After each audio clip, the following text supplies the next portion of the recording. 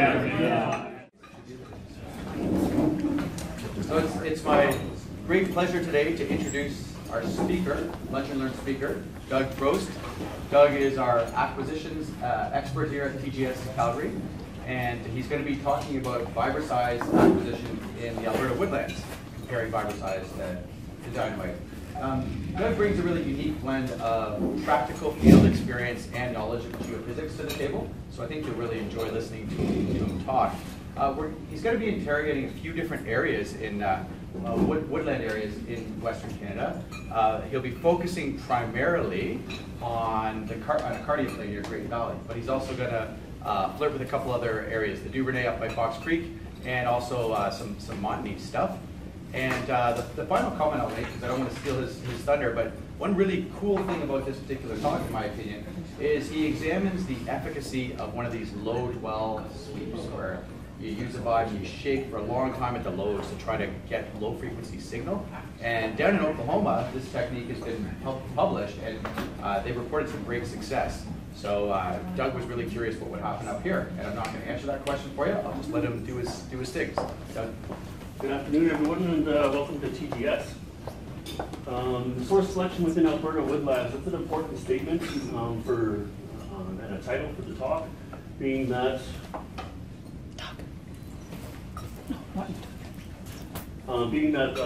regulations between different provinces and within green area and white area can be quite different. So this is specifically within the woodlands, talking about green area acquisition. So one of the things I wanted to point out is that this area is all woodlands. There's no open grass.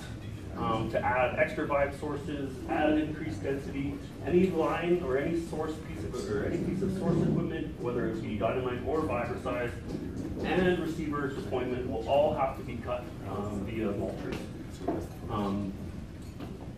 So with that, I'm going to go through some general topics really fast about the operations portion of it, to get into the meat and potatoes, which is some of the survey density and how we try to achieve higher trace density, and then kind of the real key, which is the data itself with this unique case study that we ran within the Great Valley area.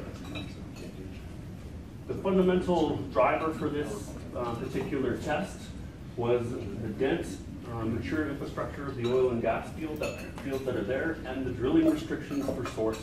We're looking at 3-meter depth restrictions to 6 meters, which will really hinder our ability to put a heavier charge size in the ground and get that better penetration of the dynamite source. Versus what would necessarily be the vibrator setback distances for a non-explosive source, which if I quickly toggle back and forth, you can see the reduction and the increase in surface area we have for source deployment. A key for us to avoid as many setbacks and as many gaps as we possibly can. Line construction is a major cost and is an absolute requirement in this area. We believe both the receiver and the source line need to be cut, primarily for the receiver line, at least on the one side, is for the HSE concern of evacuating personnel, and furthermore for deployment of equipment. And if you end up getting a bad blow with snow and you have single point stations deployed in the bush, you're going to have a tough time finding them. So it really helps protect you from cost overruns. On the source side of things, with that C250 mulcher, the key takeaways from that particular piece of equipment is that it's a 2.75 meter cut line, and it has low ground pressure, and it's a tracked vehicle, which means it could head down line in rough terrain and be able to turn on a dime, just like a tank. So it puts those particular pieces of equipment in good operation ability in some of that rougher area. The LIS drill, as some of you probably are aware, is a 2.5 meter line wide unit, also a track vehicle, also has the mobility benefits, and is a little bit lighter, or the ground pressure is a little bit lighter. So pipeline companies and field managers may allow, or are more likely to allow you to cross their pipeline without putting in rig matting, stow bridges, all cost and time consuming endeavors, which as we get to the vibe source and that particular piece of equipment. You'll see that it's heavier, rubber tracked, and it's going to have a higher ground force, which is going to lead companies to ask for rig matting and snow bridges to cross pipelines, which can add cost to your overall program. So now we've cut the line, we've put the source into the ground via the LIS drill. What are we going to get out of that source signature for dynamite? And I found, after doing some research, shockwave theory that models out as you change mass, the mass charge size, as you increase the charge size, your center frequencies are actually going to be lower. As you decrease the charge size, your center frequency is going to end up being higher. But the higher end and the low end, relatively, you're still getting good quality high and low ends, especially out of the larger charge size. So the thinking, or my thinking, was that the smaller charge size is actually giving you a higher frequency range, which from this particular piece of theory would indicate that it's just relative to the charge size or to that particular shot. So we wanted to replicate that particular image in a field trial. So we had conducted 15 meter holes, 9 and 6 meter holes where we planted varying charge size. So the only difference that we're changing is the charge size from 2.5 kg all the way down to 150 grams.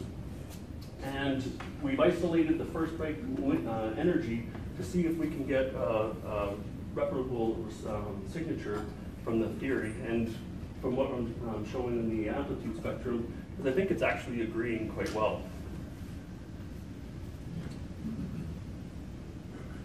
So now I have a rough idea of what I'm going to get out of my dynamite signature. And let's explore a little bit the Vibroseis source and what we will be potentially gaining out of that particular piece of equipment. Low dwell frequency generation. What that means is we are spending more time with less ground force to acquire frequencies below the full drive level of that unit. The full start drive frequency range is a mechanical limitation of that vibe to be able to shake at full drive level, which depending on your area could be 70 or 80%, and not reach its equipment limitations, causing phase and distortion problems. So the way that that is accomplished is a custom low-end sweep where the electronics and vibrator control that low end, put in a low level of ground force, spends more time trying to acquire that low-end frequency. In this particular test, we're running down these 2.75 meter cut lines. Typically, we're using mini vibes. Mini vibes weigh in at about 18,000 pounds. We found a piece of equipment called the Univibe. It's an Inova piece of equipment at 26,000 pounds. Same width, about 8 to 10,000 pounds heavier on the actual unit itself, which is going to give us more ground force, and is going to give us a potential better return. And it's also set up, one of the interesting factors about this particular vibe is that it's also set up with a longer mass stroke, which gives it more force on those lower end frequencies. One thing to note is it is a tired vehicle, which means you're going to have some potential issues with elevations. I know they have a gradient on there. It's 31 degrees, but that is for travel. When you start hitting side hills or slopes, it's important in your design phase and in your modeling phase that you're trying to deviate your lines around that, because it doesn't take much for a bike to be shaking on a small incline for it to shake down a hill or bump down a side hill. So it's important to make sure that where you're putting your BP points is fairly flat terrain. So if we look at Lansing 1992, speaking in terms of what your power spectrum might be strictly for your bi sweep, I have fold written in there and crossed out, because you can have design specifications that fit within that particular equation. But we're only going to worry about the number of vibes and the fundamental ground force, because they are the major contributors to improved power spectrum. And also the number of sweeps and sweep length. This is the methods that we use to try to build up that signal to noise quality. So here is what, if you went to a recording company today and you said, I would like for you to design me custom suites, because that particular suite is proprietary to the company, and that suite is particular to that piece of vibrator.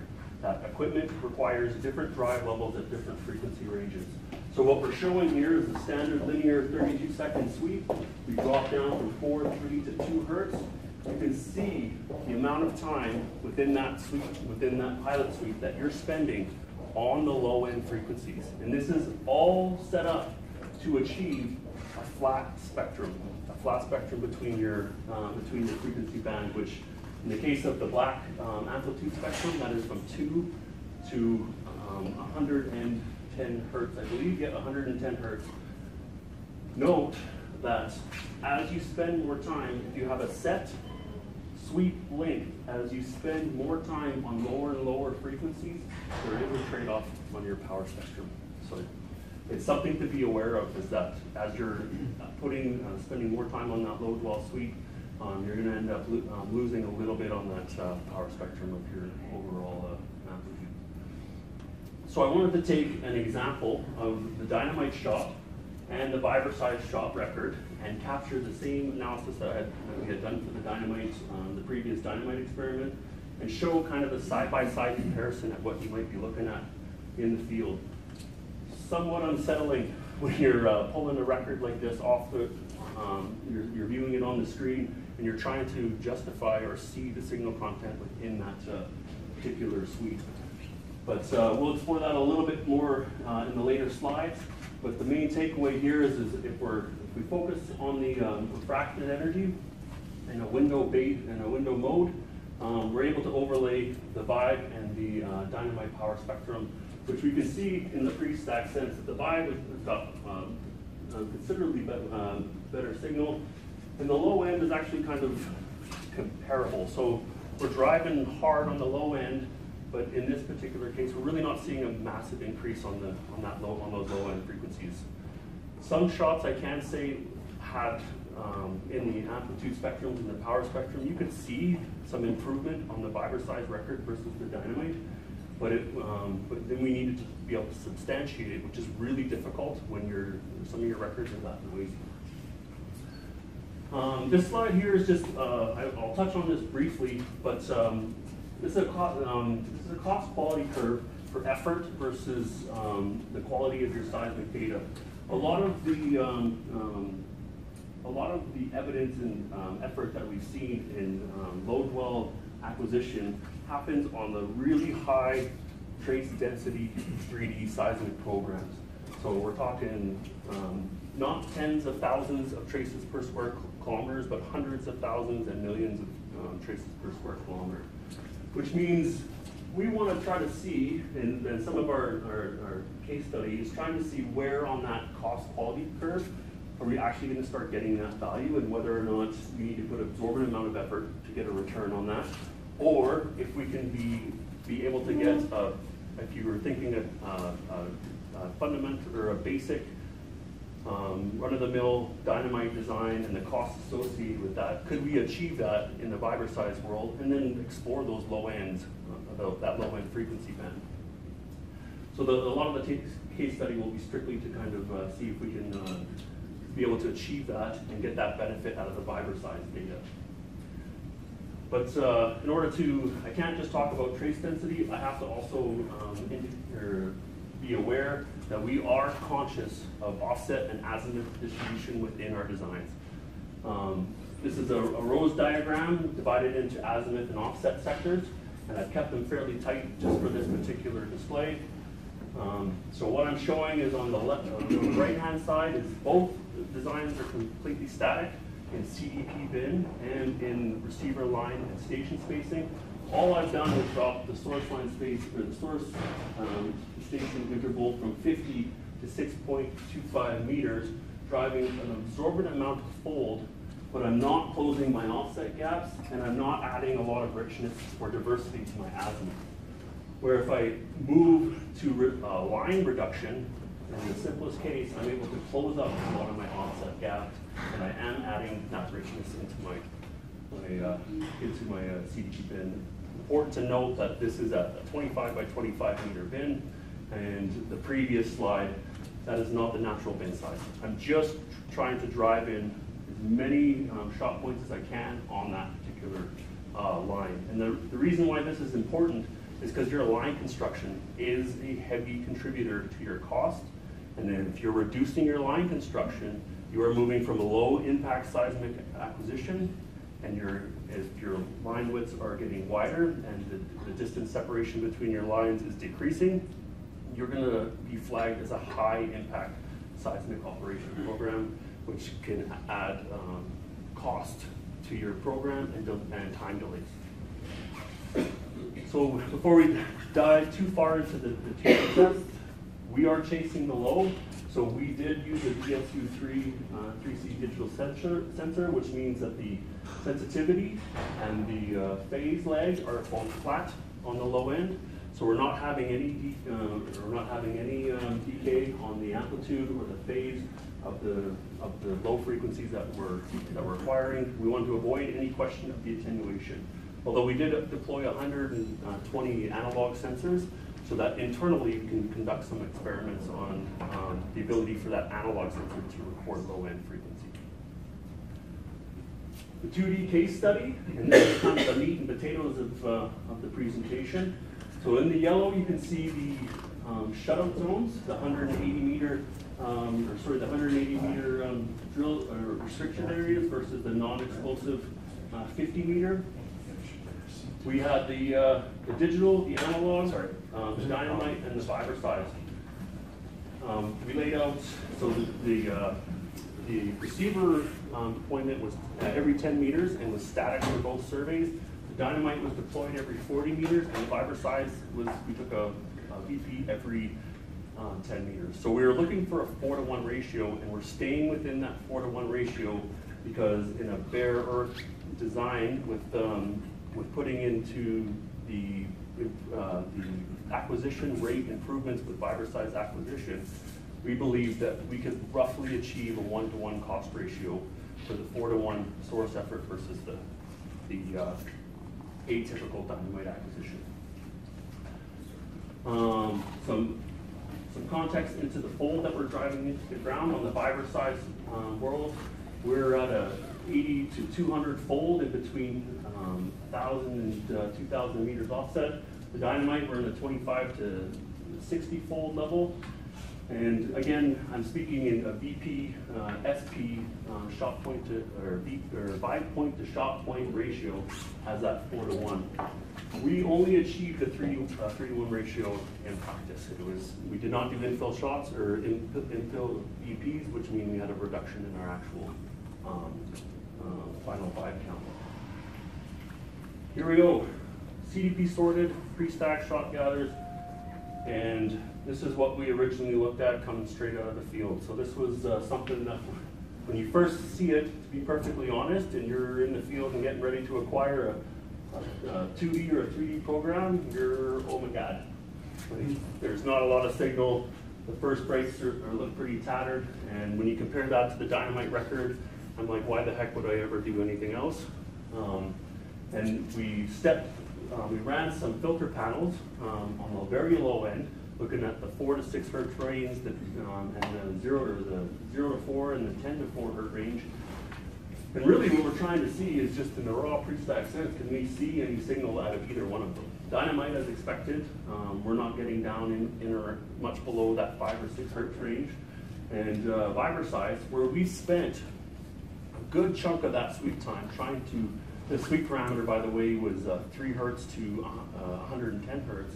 And we spent a good chunk of time driving in those low frequencies, taking our time with it, controlling the equipment, making sure that we're handling our distortion and our phase errors correctly. And so we're hoping to see something in the field that would give us an indication that we're doing a good job. As we step it into the 10 hertz range, the 0 to 10 hertz range, we're still struggling to see some signal in either one of them, quite frankly. So we stepped up the scalars just to see if we could blow out the signal at all. And I think you can see that the dynamite is starting to show that signal quality, where the Vibroseis is really still scaring me. Like there's not a lot of signal down there. the noise level is quite high, and we're not seeing a huge return on that individual Vibroseis record. So just for that sanity check, what we do is we kind of grab that dominant frequency range of that 20 to 55 hertz, and we'll run that comparison to see if the Vibroseis and the dynamite, if the Vibroseis is rendering any signal, and we are seeing some return in that dominant frequency range. So we know we're getting some signal into the ground. It's just very, very weak. Stack sections. So here's the dynamite example, and these are completely, there's no filter applied to these. I have AGC'd them. I've done a rolling window AGC just to balance out the amplitudes in them. But I'll toggle back and forth so you can see the difference of the Vibe versus the dynamite. Here's the Vibe, dynamite. Vibe, dynamite. Vibe, dynamite. I'm liking what's happening about 1 second and above. What's happening down in the deeper, from 0 to 2 seconds, a little less so. There's a lot more noise in the Vibroseis, and it was considerably weaker. We're having problems with penetration. Probably something that's important to note is that we used 2 univibes within the sweep. We did not do a single univibe sweep.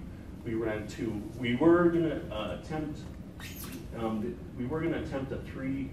Where we did some testing with a 3 vibe setup. It does add a value to it, but access to equipment and the ability to move 3 vibes down a line can be somewhat problematic. So what we were hoping for is that we were going to push the limits and try to see if we could get some good quality signal out of the 2 vibe setup. The interesting part is that even in the 2D case where we have where we don't really have the diversity of azimuths and offsets that we would like to have, and seeing the quality of the Vibroseis record, we're still rendering a fairly decent image. So the meat and potatoes, what we spent all of that time doing in the Vibroseis low dwell sweep, all the time planning our acquisition, is what that low end frequency range looks like. So in this particular slide, this is the dynamite, 10 hertz filter panels, and we focused on the low, stepping out of what we know is good quality signal and into the lower dwell frequency range. This is the dynamite, obviously is the dynamite record, and we're seeing down to the 10, 8, and 6 hertz range, seeing some good quality interpretable amplitudes at those levels. And as I moved to the Vibroseis world, we spent a lot of that time working on those low dwell frequencies, but it's very erratic and irregular, and it's hard to say that that is true signal. We're getting higher amplitude. I think that's worth saying. But the actual coherent signal that's coming through is still heavily contaminated with noise.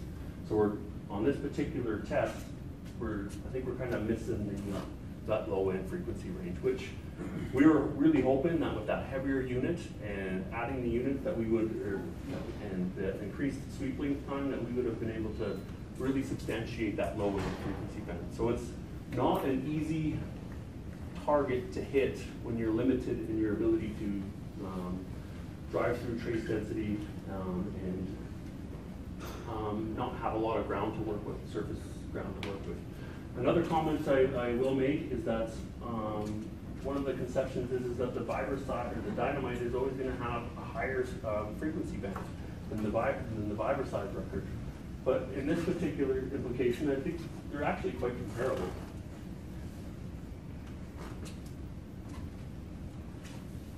There is some residual noise left in that Vibroseis record. We haven't done any work to really substantiate where that noise is coming from, but we do know that the signal quality is roughly petering out in and around that 70, maybe 80 hertz range. But if I compare back and forth, the dynamite and Vibroseis at the high end is aligning quite nicely.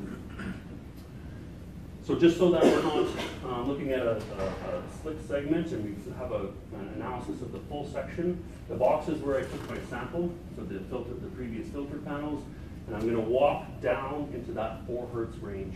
And what I'm trying to do is I'm trying to track that coherent signal all the way down to that 4 hertz range.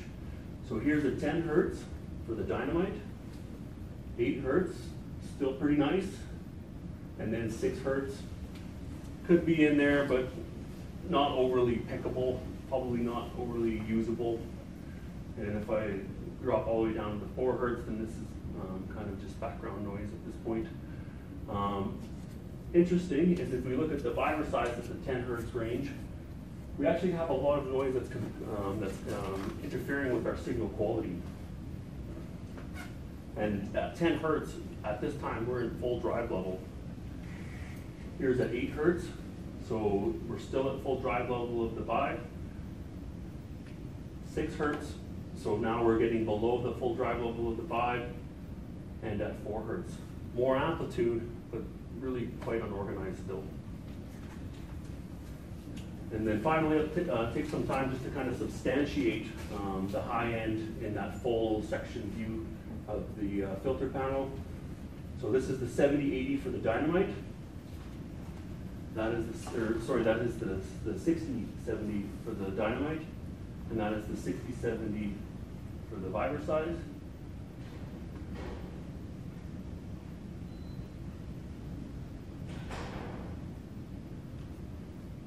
Some nice signal quality in there. And then we step into the 70-80 hertz range. This is the dynamite, and that's the Vibroseis.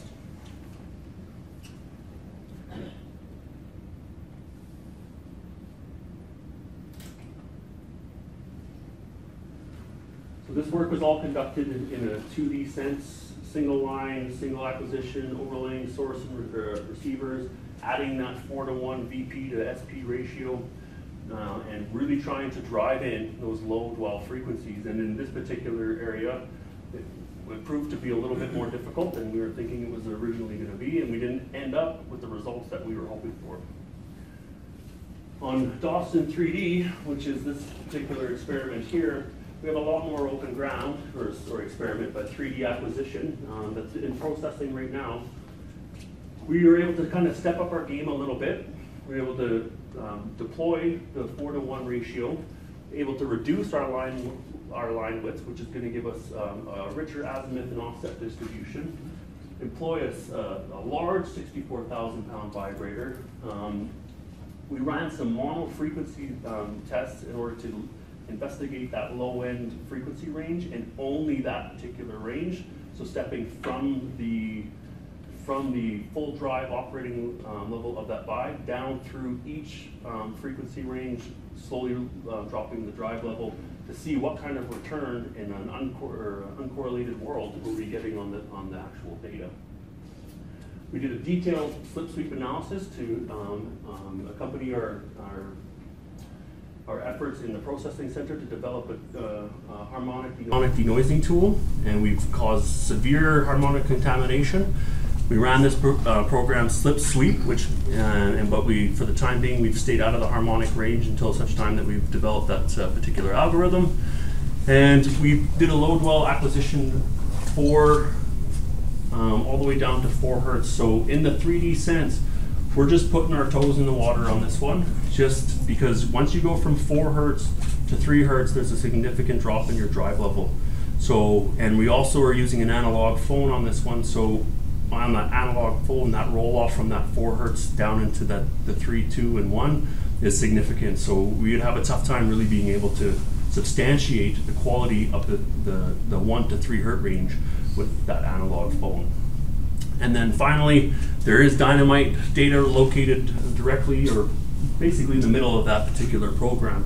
And we're going to use that to continue that pre-stack comparison, and we're tying into an existing program to the west, which we're going to use for the post-stack time migrated analysis in order for us to try to substantiate that frequency content, the high and the low end, and whether or not we're achieving a better low end and maintaining the same high end as the dynamite source that we're using typically use in that area.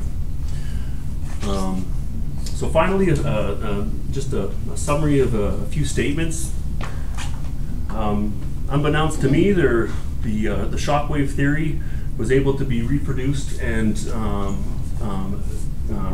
reproduced in field trials. So we took the theory, we applied it into the field, and got some fairly agreeable results. Line construction, your width and distance separation of your lines is going to be that key that's going to drive you from low impact seismic into high impact seismic. I'm not going to debate whether or not high impact seismic is going to add you more value, because it is, and you're probably going to be in better shape for your low end frequencies, high end frequencies, spatial sampling, everything. But the key is that that impact is there. It's an environmental impact, and it is one of the limiting factors for us to really be able to drive in some of those high density techniques that are happening in the prairies. Finally, in an apples to comparison, I think Vibe does prove to be a valued source. It would help us mitigate drilling restrictions and also allow us to get closer to, into some of those setback distances.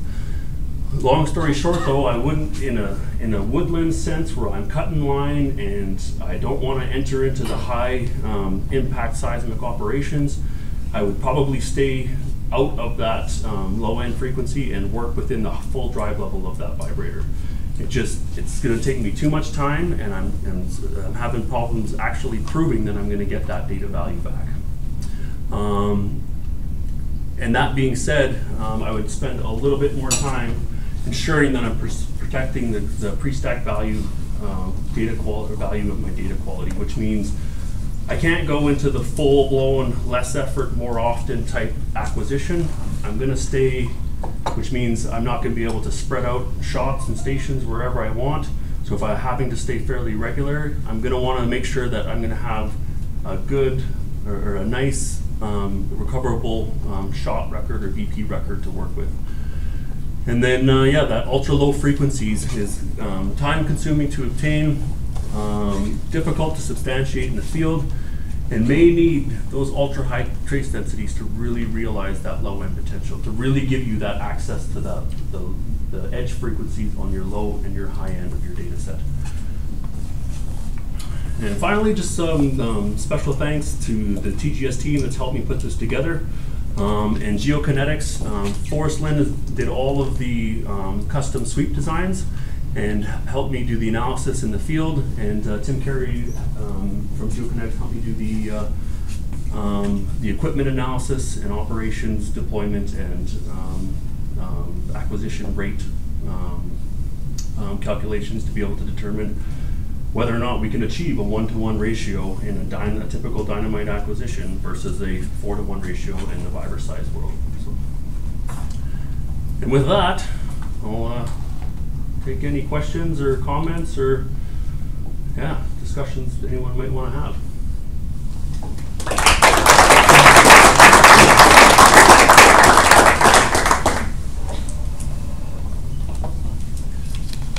I have one.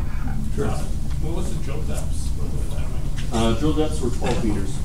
Yeah, 12 meters, 2 kg, single hole. Was there any surface geology work done in the area? Not to my knowledge, no. We did spend a lot of time in ensuring that when the drillers went through that they recorded the material that they were drilling into. Okay.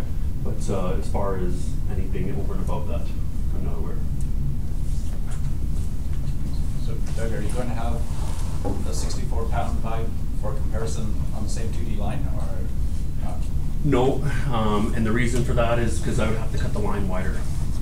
As soon as I have to move that line to a 3-meter plus line width, then I'm moving into a high impact source, which means, a high impact seismic acquisition program, which means my costs are going up. So now I'm completely changing. You did have it for your actual 3D though. I had it for the 3D because the 3D didn't require as much cut line or any cut line, because a major portion of that was on private land, and which allowed us to utilize the larger vibrators. Plus, as I mentioned, kind of in the initial comments of my talk, this is Alberta regulations. So within the BC regulations and on private land, we're able to permit landowners differently than we are within public land.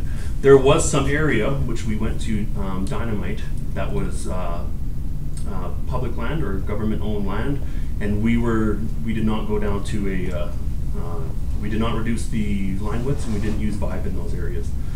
And the primary reason is we didn't want to widen the cut lines in order to get vibes in. So if the landowners will let you go on there and let you with the wider cut line, then you're able to utilize the larger vibes.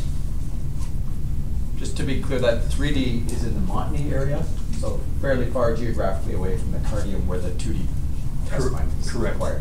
Probably also worth mentioning that the source test that we had completed for the source signature was done in Fox Creek. Did you take any, just on the interpretation side, some well ties? Just kind of looking at, you know, where the Mid River coal or some of your Glock Ellersleys, from interpretation view, the vibe versus the dynamite, and if the character was any better on one or the other, phase differences, or those are always tough to kind of get a good tie in that zone. Yeah. Or I don't know, as opposed to just sort of the straight filter test and stuff. Like, as you know, what was the real difference as an interpreter, kind of how you interpret that? So we had internally we had taken it through like some general inversion work and had done some rough analysis, but we hadn't internally taken it through any sort of interpretation steps. I guess, yeah, just to add to that, is, we were, you know, in the test you're looking at the full recorded window. Yeah. But, you know, when you're looking at something perspective, or if you're working with a particular data set, you might only look at the first 2 seconds. Correct. Right, so, because yeah, there was a lot of high signal in the sub 2, because it was a forward, was it 4 second?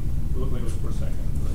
It was 2.5 seconds on the. 2.5 seconds. Yeah, 2.5 seconds. So it was from 0 to 1 second. You had nice signal. Yeah. nice signal, but below that it's kind of blew up in energy. Agreed. Right. So the question is stuff down there really relevant for a test in the producing area, right? Agreed. So so from our perspective as a seismic provider, we're interested in all depths. Yeah. But the primary target is up and around that 1 second zone. So for the specifics of that target, and vibe versus dynamite, I think they're you could probably work with either one and be quite comfortable. Okay. But I definitely am not an interpreter, so I'll let you guys make that call. Yeah. You're saying that the 3D is at the processor now? Is that what you're saying? Correct. So it's in the. So we recorded it this winter, and it's going through processing as we speak. Expecting a fast track volume, probably I'm going to say farther out, which would be sometime in July or August. Any kind of early statements that you said about the filter panels you see on that, with the large data, the kind of different areas as well? Definitely, I can definitely say that it is a surface source, so it is surface dependent. But the larger vibe is giving us a nicer overall signal, but also signal quality, signal to noise quality or power. But to substantiate the low end frequencies in the pre-stack world is just it's just not happening. So until we get to the point where we're in a post-stack migration or into a stack volume of some sort, it's really difficult to justify. How'd you land on 32 seconds, 2 vibes? 32 seconds. So the way that we worked that particular scenario is we performed a running stack, which means we took short sweep windows and we ran them 32 times. So the actual sweep was 4 seconds, and we ran 32 individual 4-second linear sweeps. And all we were doing was compounding the time, the sweep length time. And like in the receiver, in the one slide where I was showing the cost to quality curve, what we're looking for is we're looking for that cost to quality curve where we're spending time and we'll see dramatic increase or improvements right away. But now we're spending a lot more time, but the actual physical improvement is somewhat static. So the more time we spend up into the 60, 100, 120 seconds of sweep time, we're seeing a dramatic change or a significant change in the signal to noise quality of that pre-stack shot. So we worked it from where did we see that value, and then we pulled back a little bit in order to allow for the acquisition rate and the fold and the trace density to kind of take hold after that. So in the optimal sweep length that we kind of saw for just that pre-stack shot was in and around 42 to 48 seconds. Anything more than that, and we were kind of spending a lot of time and not getting a lot of value, and anything less in that particular piece of equipment's case in those ground conditions, anything less than that probably 20 to 24 second range, we could have added a lot of quality or a lot of improvements just by adding more seconds.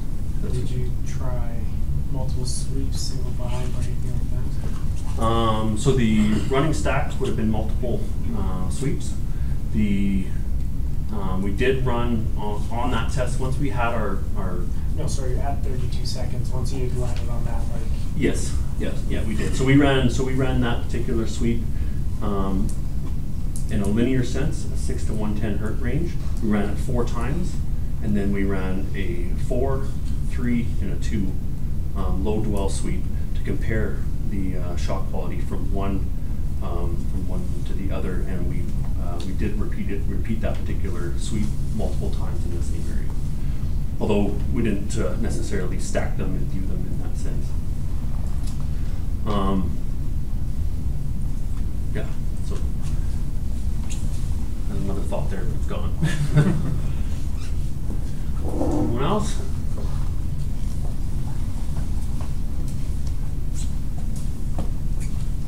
Has anyone ever run a low dwell sweep and seen some really good success? Depends on what your definition of good is. My definition is would be coherent, nice or good quality amplitude, and Yeah, we didn't get, I'd say we were probably 6 hertz yeah, on the low end. Yeah. We put considerably more effort into the lower end frequencies. into Than what everything. we did? Yeah. Or, so your low dwell was even higher effort on the low dwelling? Is that what No, you're it's saying? about the same, but we had a 64,000 pound vibe. Oh, I see. We stacked 3 shots, or 3 shakes per shot. I can't remember what the shot spacing was off the top of my head. I think it was like 12.5 meters. And yeah, we did some kind of 40 different tests to Yeah. figure it out. Interesting. You know, get everything working. Great. Thank you very much, and thank you for taking the time out of your day.